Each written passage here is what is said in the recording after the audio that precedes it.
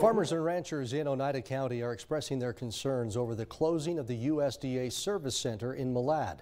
Local News 8's Cole Sam shows us how the closure will affect them going forward.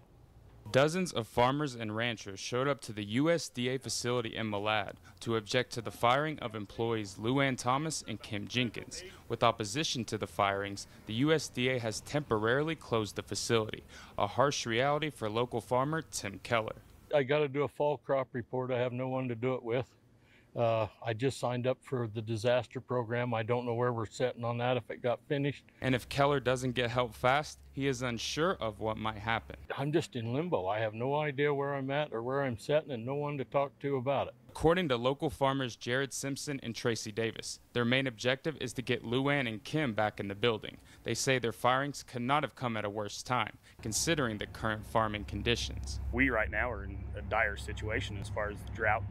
Agriculture is concerned altogether, and we really need the help of the FSA office. The job of the FSA office is to support the local farmers and ranchers in the United States. That's not happening at this point in time. It's going to push everything off, and with the drought, with the things that are going on, a lot of ranchers depend on their CRP and their insurance payments to make ends meet. Simpson says farming is the main economic source in the community.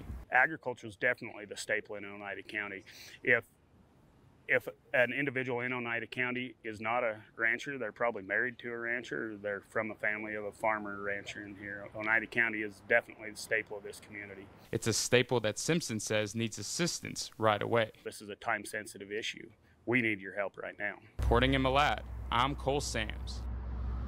Late this afternoon, Charles Newhouse, the acting state executive director of the Farm Service Agency in Idaho, issued a statement about this closure. It reads in part, quote, "In order to ensure the safety of employees and customers, USDA has temporarily closed the Oneida County Service Center in Idaho because of a disturbance related to personnel decisions. The work of USDA in Oneida County continues as we deliver programs and services to our customers. We will notify producers in the county as soon as the office reopens," end quote.